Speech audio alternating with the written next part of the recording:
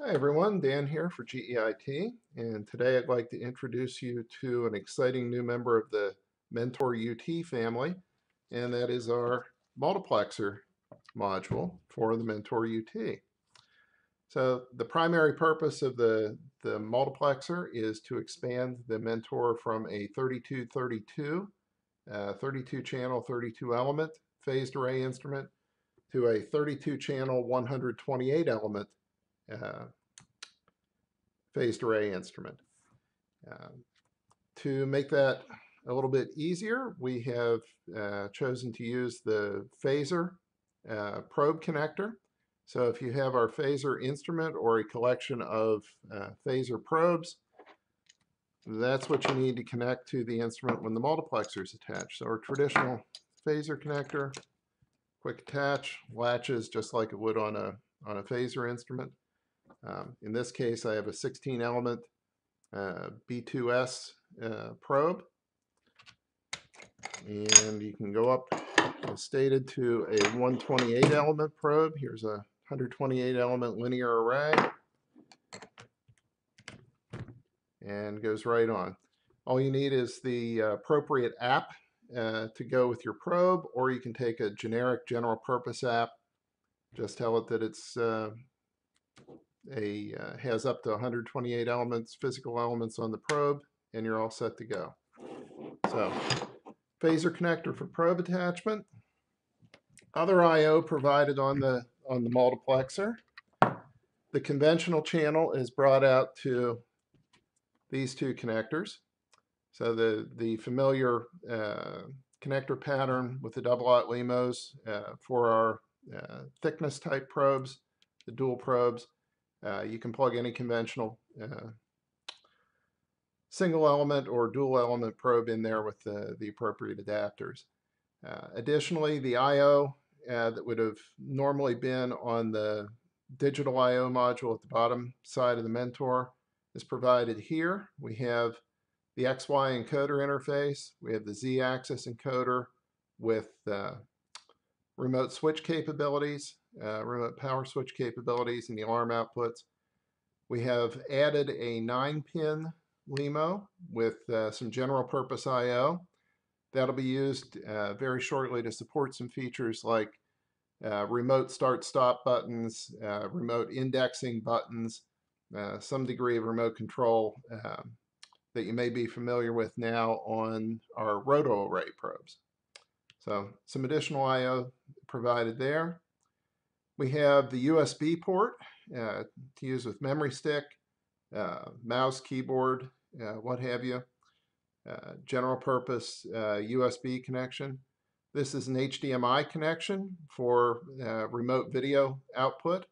You can drive a projector or a large monitor with this. Whatever you see on the screen is automatically output here as well.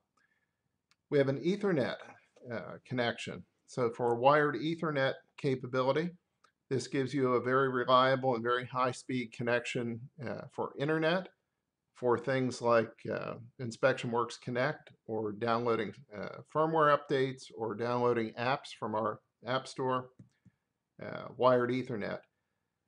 The wired Ethernet also provides a very high-performance remote desktop view using the remote desktop feature available in the settings panel and a VNC type viewer software on the PC. The other connection available back here is the charge connection, identical to the one on the instrument itself, but since the multiplexer covers that, it's brought out up here. Okay. Very exciting feature of this is a hot swap battery. So we have a quick access door here on the end. Battery slides out. You see the instrument is still running on the internal battery. Okay. So I can pop a fresh battery in, close the door back up, and I am back to normal operation. Okay. The battery status in the upper right corner will let you know when there's an external battery installed, when there's not, what the charge state is, what the total time remaining on the instrument is. Okay. Now, the batteries used in the multiplexer are the same batteries that came with the external battery pack that shipped with the Mentors originally. So that pack can also be used as a standalone battery charger.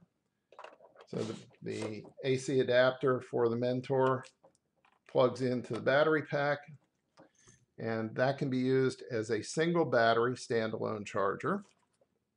Or we have a dual battery charger bay that's available as an accessory. The charge bay uses the same AC adapter as the instrument itself and the external battery pack, so you have just the one AC adapter that works with all of these different pieces. You can have one or two batteries in this external charge bay at any given time. So in theory, if you had two of these external batteries, you could have one in the instrument powering the instrument and one charging all the time.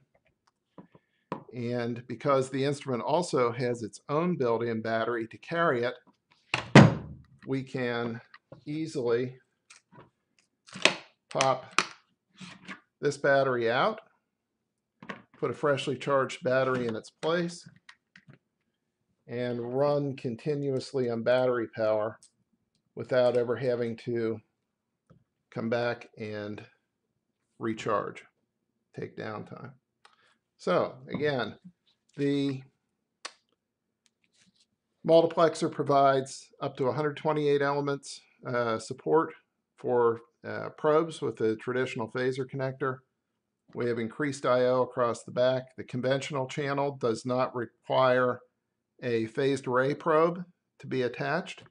On the Mentor itself, without the multiplexer, the conventional channel comes out through the probe connector. Here it's brought out directly on the back of the instrument. External video, Ethernet, USB ports, encoder ports as you're used to, hot swap battery. Now, the multiplexer itself on the housing has tilted base and feet so that the instrument sits nicely on a bench top, tilted back at a good viewing angle, nice for operation.